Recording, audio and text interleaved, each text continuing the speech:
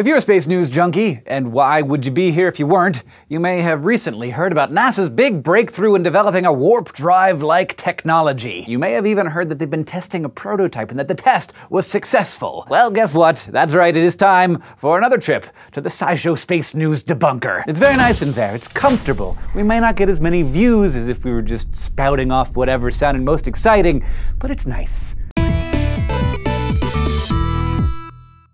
The most recent buzz started a couple of weeks ago when a website that covers spaceflight research published an article about a successful test of a new kind of propulsion engine at NASA's physics lab at the Johnson Space Center, informally known as EagleWorks. The technology in question is a so-called EM, or Electromagnetic Drive, designed to use electricity to generate thrust without actually having to use any propellant, just like the fabled warp drive in Star Trek. These claims about EM drives have been around since 2000, when a British engineer named Roger Scheuer reported that he had generated thrust by bouncing radiation around inside a cone-shaped canister. As radiation is reflected within the tapered end of the cone, the thinking goes, it could theoretically start to exert force toward the wider end of the cone. Ostensibly, you could pump in as much energy as you wanted from a nuclear reactor, say, and get an incredible amount of thrust out. If that were true, we'd be dodging Borg ships in the Delta Quadrant in no time. But as anyone who's ever taken a physics class will tell you, there's a law being violated here, and it's a pretty basic one. Every action has an equal and opposite reaction. That's Newton's third law of motion, and it means that no matter how much radiation you have pushing on the walls of the cone-shaped container, the walls of the container will push back with just as much force. So if this device really worked, we would have some serious thinking to do about, like, the nature of the universe. But it's not like the article that created all this hype just made stuff up out of the blue.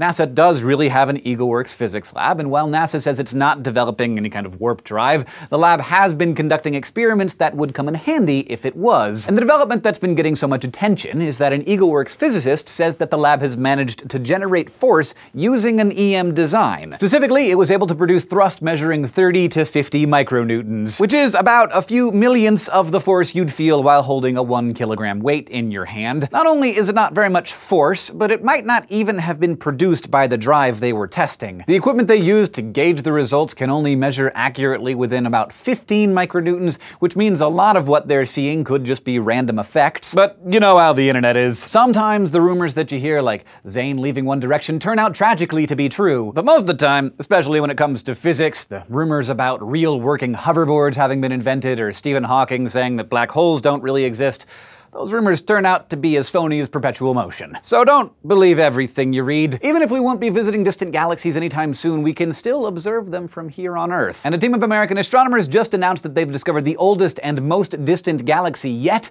called EGS-ZS8-1. Thanks to the universe's expansion, the galaxy is about 30 billion light-years away right now, but its light has taken 13.1 billion years to reach us, so it's at least 13.1 billion years old. Meaning that what we see from Earth is actually what this galaxy looked like 13.1 billion years ago, and it looks different. Measured using the Keck telescope in Hawaii, this galaxy was already about a sixth of the mass of the Milky Way, with around 8 billion stars. But the thing is, the galaxy that we're seeing now is what existed only 670 million years after the Big Bang, so it must have grown super fast. The team estimates that at that point, this far-flung galaxy was forming stars about 80 times faster than our own galaxy. But it probably won't hold these records for long. When the James Webb Space Telescope comes online in 2018, we'll be able to more easily measure distances to far-off galaxies and analyze their light to learn more about them. So a lot more information about the early universe is coming our way in the next few years. Thanks for watching this episode of SciShow Space News, which was brought to you by our patrons on Patreon. If you want to become one of those patrons and help make this show possible, you can go to patreon.com/scishow. And also, don't forget to go to youtube.com/SciShowSpace